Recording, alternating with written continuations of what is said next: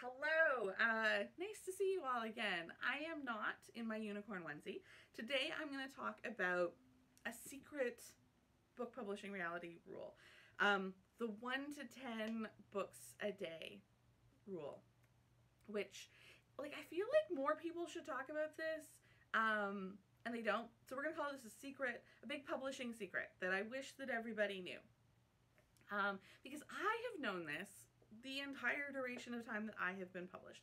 I first published myself in 2013, June 2013, and in preparation for that, while I was finishing my first book, I did a lot of research and I went to people's blogs, I followed people on Twitter, and I heard a stat then. I saw it, I think, on a blog, where someone said, the truth is, Backlist books sell 1 to 10 copies per book per day if you're lucky.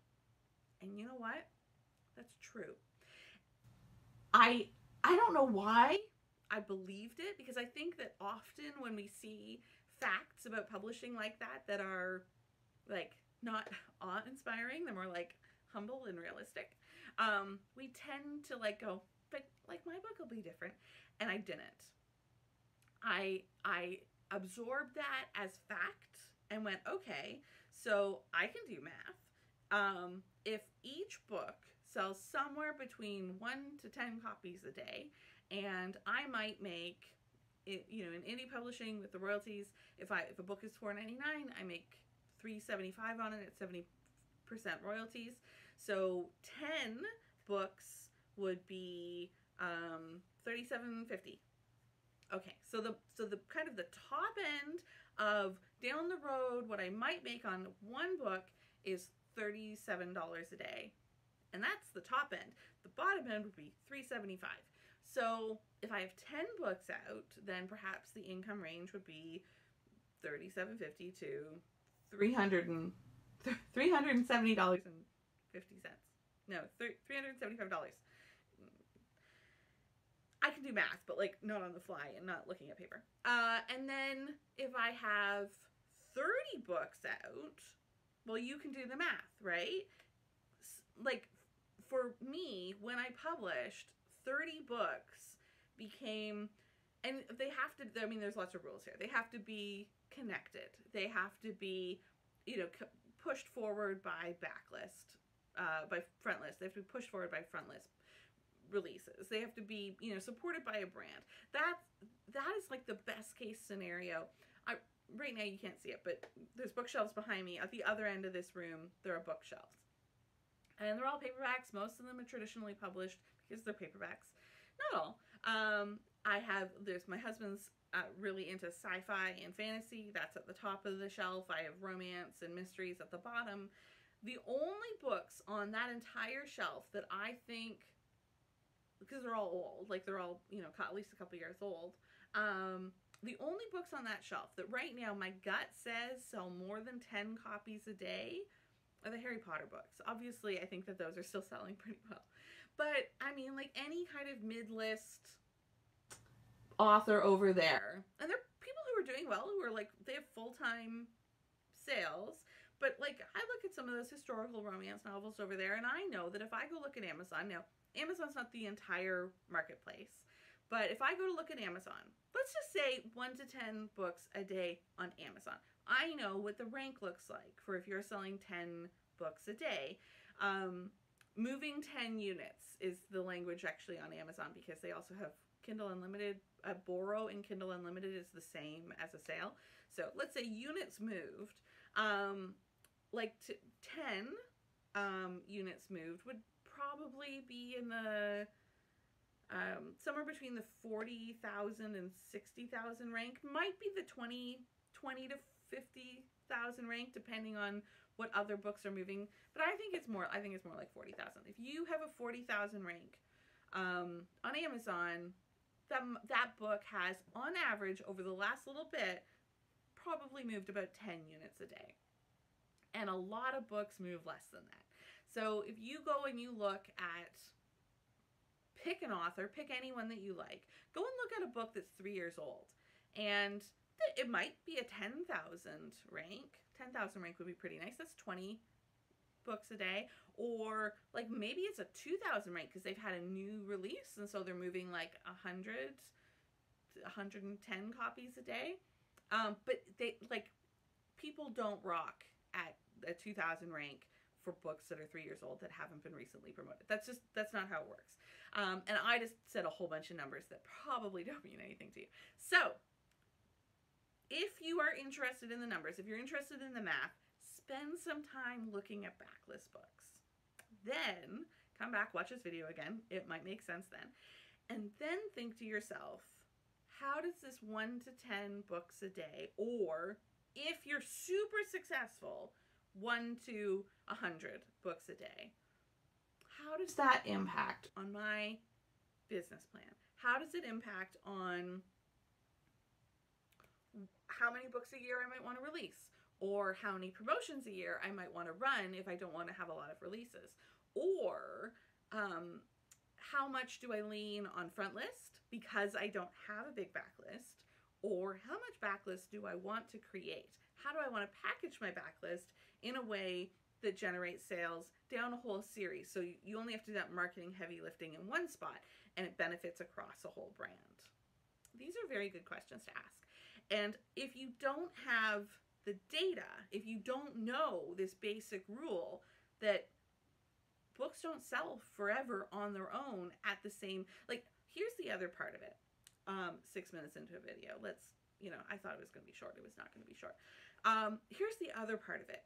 Front list sales, now that's where your huge bestseller range is. Like, because front list sales aren't actually just like on release, although there's that. Front list sales also include pre-orders. So a brand that has an upcoming release, so an author name that has an upcoming release, the strength of that author name and the strength of the books that have most recently come out will drive pre-order numbers, right? And the longer you can have a pre-order, the more pre-orders you can collect. This is great. That's money that you make the second the book drops. When you have pre-orders, you don't make any money on that until obviously the book is delivered. That's actually the point at which people are charged. So pre-orders, that's one chunk of sales. Then your book is released into the world. So it's like a new release this week. In fact, it's Tuesday, so there are a lot of new releases today. So you have a new release on Tuesday. And then you have kind of release week sales. There's buzz. People are talking about it. This is a new release. Have you bought it? Have you bought it? Have you bought it? And so there's kind of pre-order sales. Then there's front list, like release week. And if there's a lot of buzz, release month. And if there's a lot of buzz, particularly like a YA book that lingers on the bestseller list, those will continue for quite some time.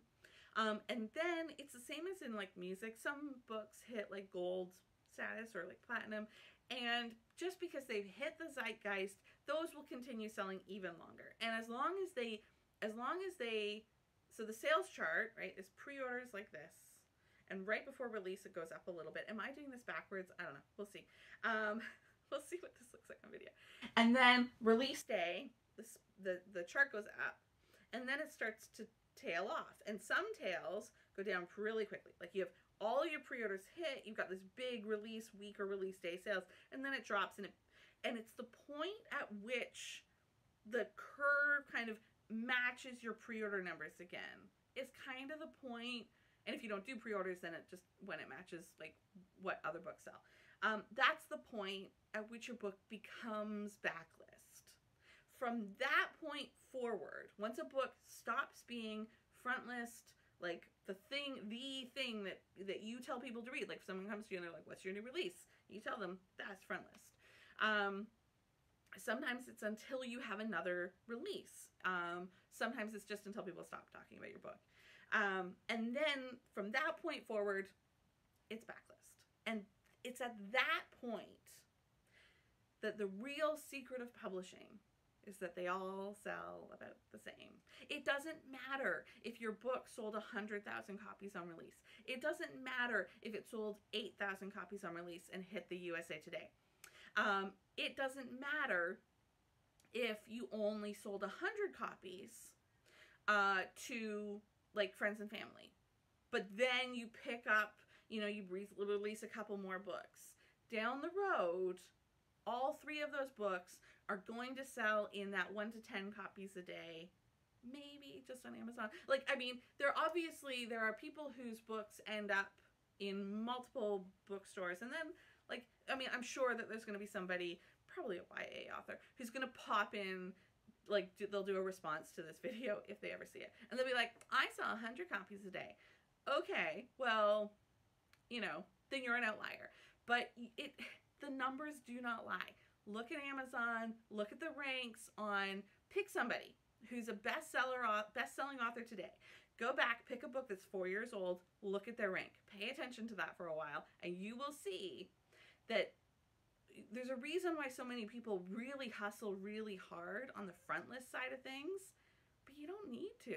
You can hustle, like, kind of modestly on building a really solid backlist that is consistent with your brand all the way across, that you can market, like, all of them, you know, one at a time, ping, ping, ping, and build sales. It's okay. Like, if you can get to a point where you have 30 or 40 books in your backlist of almost any length, then you can push those backlist books that you've already written. You don't have to do any of the writing work again. You can push those, and you can make regular full-time money self-publishing those books on 1 to 10 copies a day.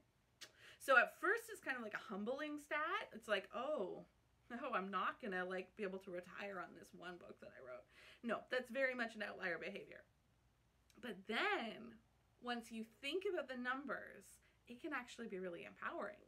So there, that's my secret. The thing that I feel like nobody in publishing talks about, and I hope that it was interesting to you. This was a little bit of a rambly video. It was not as short as I wanted it to be. I will be back next week after I finish writing Reckless at Heart, wearing the onesie, and talking about social media. Have a wonderful week, and please hit me up in the comments if you have any questions.